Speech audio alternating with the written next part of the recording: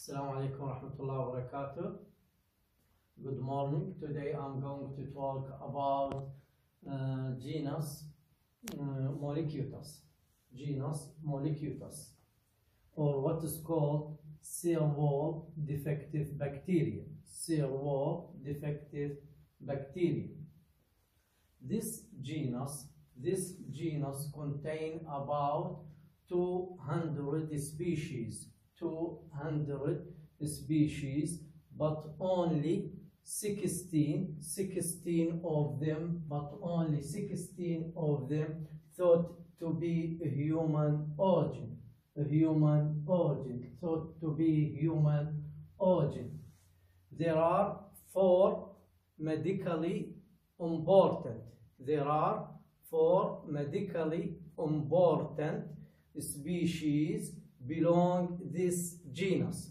4 medically important belong genus Mycoplasma, included Mycoplasma pneumonia, which causes atypical pneumonia, bronchitis, atypical pneumonia, bronchitis, and joint infections. Second one, Mycoplasma hominans. Mycoplasma hominans, which causes postpartum fever, and sometimes it is associated with lung disease in a premature baby.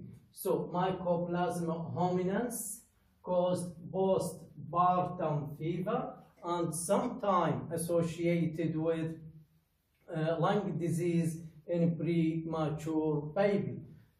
Ureaplasma urealytica, which causes non-gonococcal urethritis. Ureaplasma urealytica, which causes non-gonococcal urethritis. And the last species belong this genus called Mycoplasma genitalium.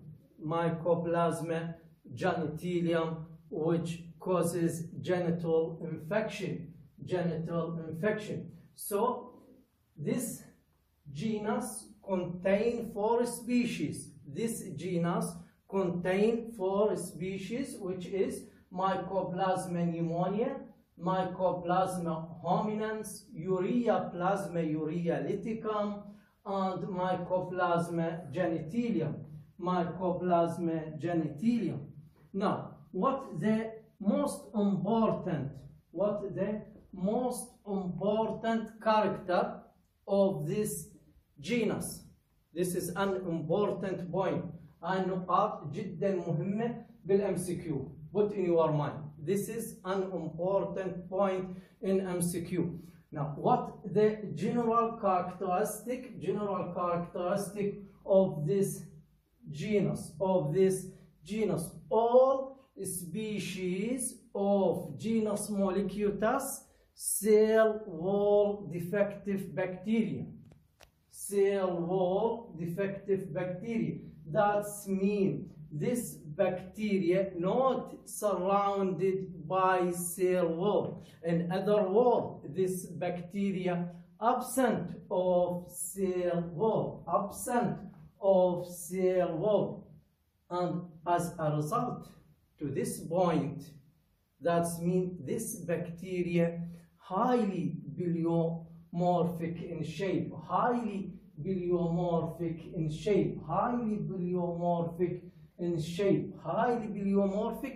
and also it is resistant to penicillin. لأن احنا كنا نعرف إنه البنسلين and its derivative act by inhibition cell wall synthesis. فإذا ما موجود السيل وول هذا يعني إنه هاي البكتيريا resistance للبنسلين and its derivative. So the drug of choice in case of Mycoplasma pneumonia, azithromycin or tetracycline. Azithromycin and tetracycline. Another important point in this bacteria, This bacteria contain sterol in cytoplasmic membrane. That means this bacteria contain cholesterol or sterol in their structure, and as we know, bacteria belong to prokaryote, and all prokaryote did not contain sterol except Mycoplasma. Mycoplasma only prokaryote contain sterol in their structure. Another important point: this bacteria cultivated by special media contain complex nutritional requirement. So Mycoplasma species can be cultivated in laboratory aspects by a special media. This media contain complex nutritional requirement, and this bacteria have ability to embedded itself beneath the surface of media and give an appearance called fried egg.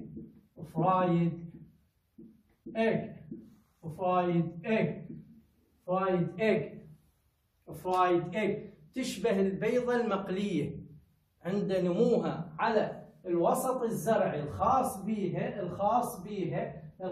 بها هاي البكتيريا تطفت كاركتر يسموه فرايد ايج البيضة المقلية fried egg. Then the most important character in this bacteria, it is a small bacteria, absence of cell wall, contains sterol in their structure, resistant to penicillin, and can be cultivated in special media, give an appearance called fried egg. So this is all character of this bacteria. The first species belong to this genus Mycoplasma pneumonia. The character of Mycoplasma pneumonia are the same character of all species. That means Mycoplasma pneumonia small, contains sterol, resistant to penicillin, give an appearance called in special media called fried egg.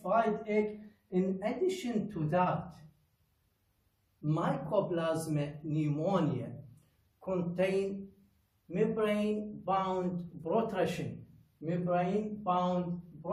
special structure called membrane-bound protrusion. This structure contain variety of protein called P1, P13,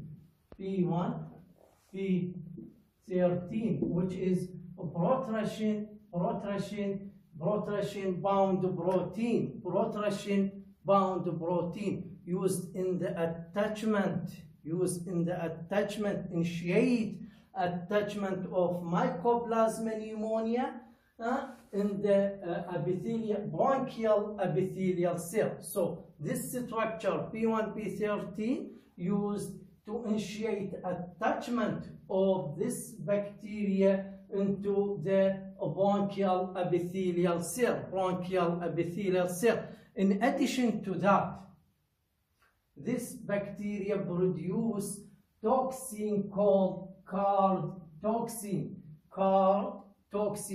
community associated respiratory distress syndrome toxin, card toxin. So Mycoplasma pneumonia have protrusion, membrane-bound protrusion protein called P1, P13, and it used in the initiate attachment of this bacteria into the bronchial epithelial cell. and also this bacteria produce ADP ribosylation toxin. وأخذنا احنا شنو ADP ribosylation toxin محاضرة الكوراين بكتيريا. محاضرة الكوراين بكتيريا أيضا الكوراين bacteria have ability to produce toxin called ADP ribosylation toxin. This bacteria also produce ADP ribosylation toxin called CARD toxin, community associated respiratory distress syndrome toxin. When this toxin produced by this bacteria lead to nuclear fragmentation, nuclear vacuolization and fragmentation of bronchial epithelial cell, and as a result desquamation occur in the bronchial tree, which result to the inflammation of and causes atypical pneumonia. Now, why the term atypical pneumonia? Why we are use this term atypical pneumonia? Atypical pneumonia, it means the causative agent of this pneumonia did not isolated by using ordinary media, such as chocolate agar or blood agar. This is the first point. Second, the clinical manifestation of atypical pneumonia did not resembling to clinical manifestation caused by Streptococcus pneumonia.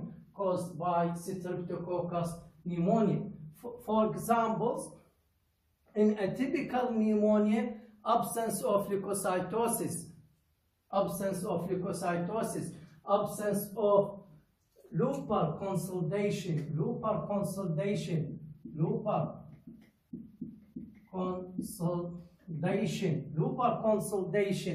absence of loopar consolidation, and also produce dry cough or non-productive cough. It is sometimes a typical pneumonia called walking pneumonia.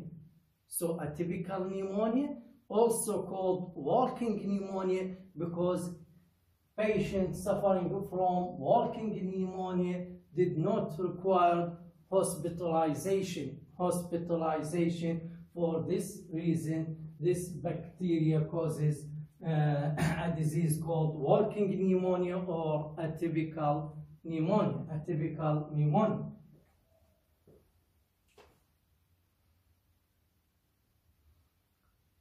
Treatment, as we mentioned above, this drug of choice in case of atypical pneumonia is azithromycin and tetracycline, and this slide show fried egg colonies caused by Mycoplasma pneumonia. Fried egg colony caused by Mycoplasma pneumonia. And thank you. Any question?